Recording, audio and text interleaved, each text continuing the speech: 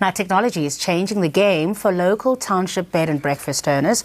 Online accommodation app Airbnb is enabling them to tap into a wider tourism spectrum that will enable them to rent out short-term lodging. At their fingertips.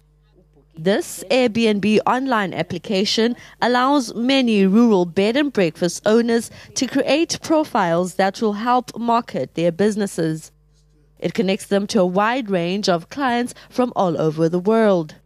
Something that Maria Mali from Khayelitsha, who has been in this business for over 20 years, has never been exposed to. Sometimes we were losing a lot of bookings because of the late response, because you're waiting for that. Okay, I didn't go to the internet to go and check my email. I didn't go to my, So we were taught that, no, everything, you have this tool every day with you. Every day you go to your tool and check the booking.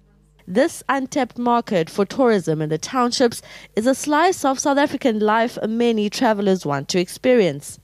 Airbnb says it's all about opening up opportunities for such businesses to give them access to a bigger market of international tourists.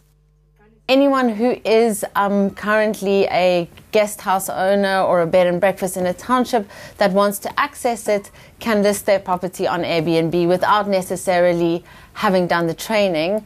This training was really just to be able to support people who don't necessarily have those technology skills.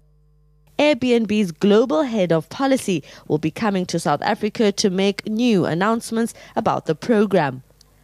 Tim Tongana, Cape Town.